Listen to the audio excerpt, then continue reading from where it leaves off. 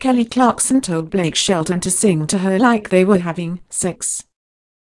Blake Shelton's singing failed to impress Kelly Clarkson when they performed a duet together, so she gave him some advice that his girlfriend, Gwen Stefani, might not like.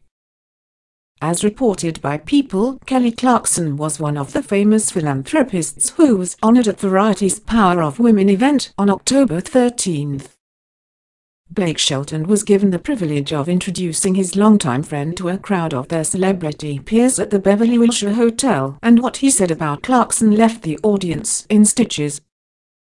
Kelly Clarkson was being recognized for her work with the XQ Institute, a non-profit that aims to improve the American educational system by modernizing high schools across the nation.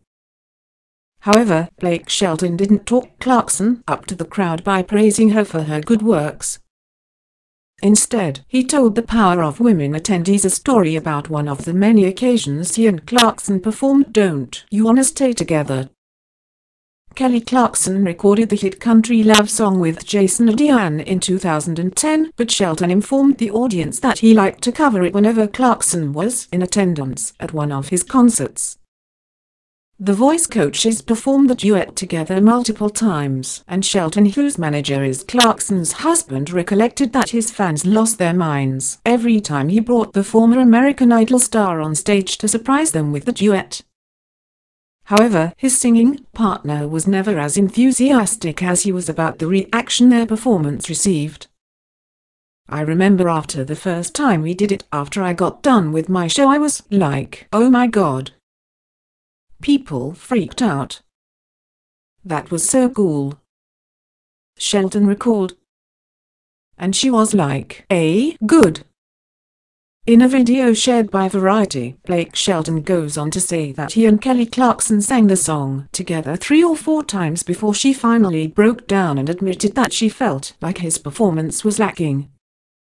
After they sang Don't You Wanna Stay at one of her concerts for the first time, Kelly offered Blake some R-rated constructive criticism by suggesting that he needed to get more in touch with his sexual side.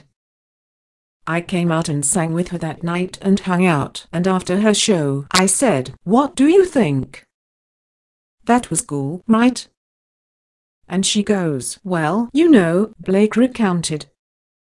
"I mean, I'm a limited singer at best, but I was like, man, I thought I was hitting the notes.